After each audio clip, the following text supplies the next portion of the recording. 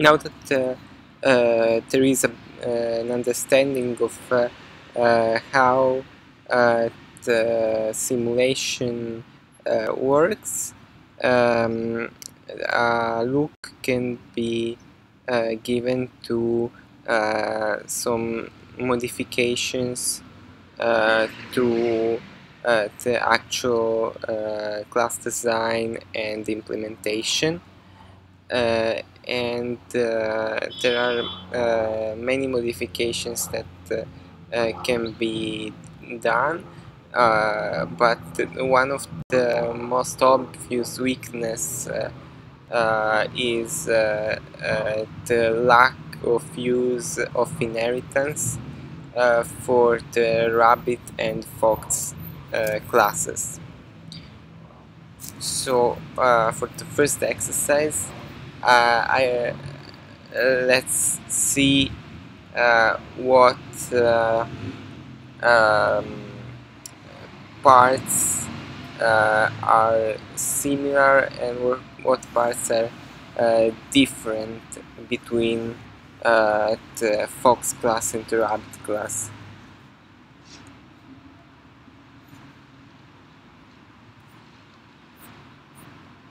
So starting from the field.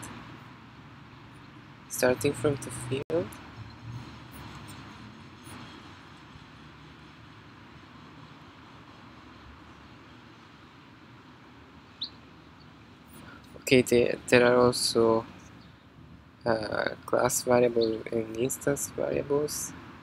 So for the class fields, breeding age, maximum age, breeding probability, maximum litter size, they are all identical. Then there is this random number generator, which is common to both of the classes. The rabbit food value is only present in fox and not in rabbit. Then for the instance fields, the age is present in both classes.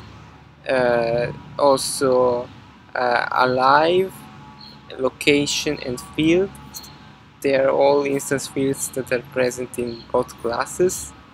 And only the food level instance field is present only in the fox class and not in the rabbit class.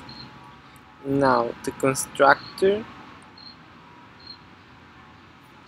the parameters are the same. The age is initialized at 0 in both cases. Alive is initialized with true. The field is initialized with the parameter that is passed to the constructor. The location is the same, set location. Then the food, okay, so also the age, if the initial age should be random, then it is initialized in both cases in the same way. It is updated. The only thing that changes is that there is this food level variable that is present only in fox, that is initialized to a random value. Then for the methods, there are run and hunt, which seem to be similar in the fact that they both deal with incrementing the age, then also they have the same uh, the same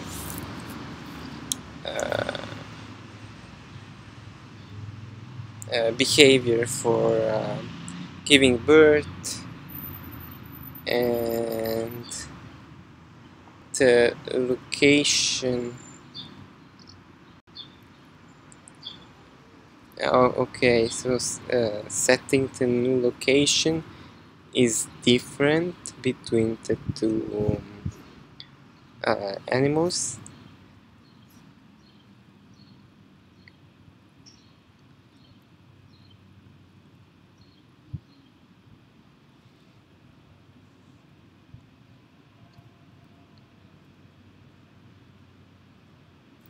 Well, it's only different for this additional um, statement. Otherwise, it's nearly the same, because this statement is also present here,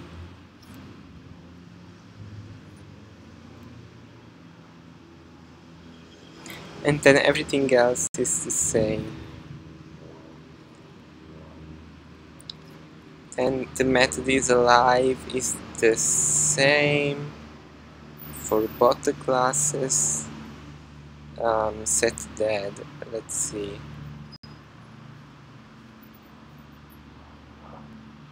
It's the same.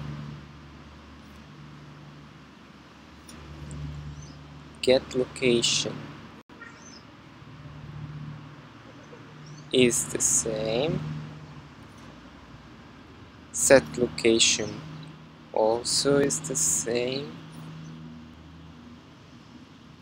Increment age, they are the same.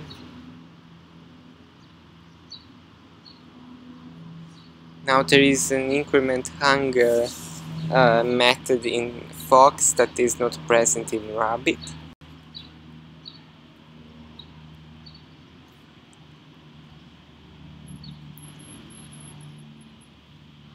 Then find food, it's not present at all in rabbit.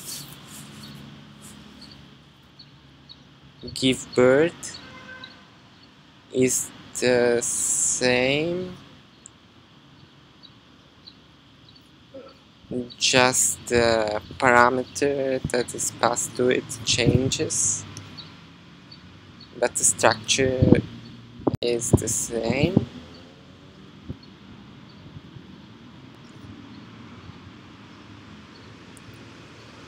Breed is exactly the same, can breed too, and that's it. And also the exercise was telling me that I should also consider the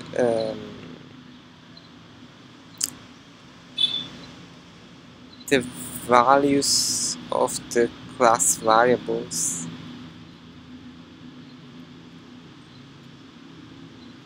No, so basically, okay, so we've seen the similarities and the differences, and now some methods that are similar those methods are candidates for putting them in a superclass. But are they all good to put in a superclass? So to evaluate these, I should think about the class variables.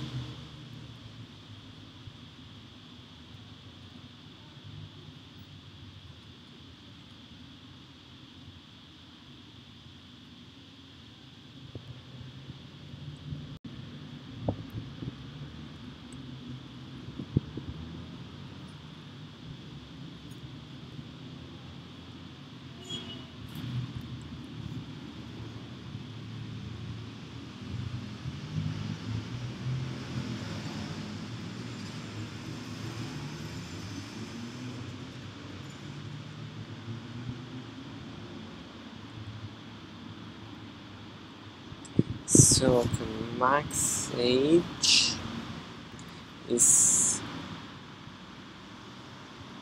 used in the constructor.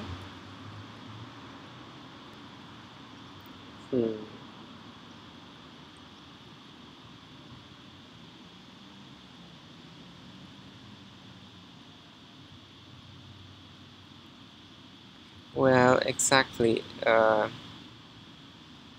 The problem is that most of these methods and constructors depend on the class variables, which are different in the value.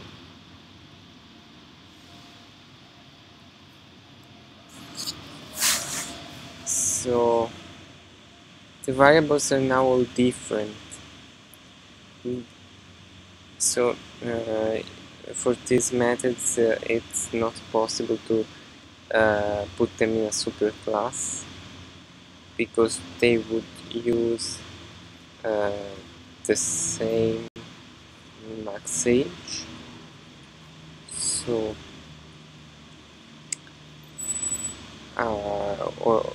or any other class variables. So only if the class variables had the same values. So if, for example, breeding age was the same for fox and rabbit, then the method that uses this breeding age class variable can be put into superclass. So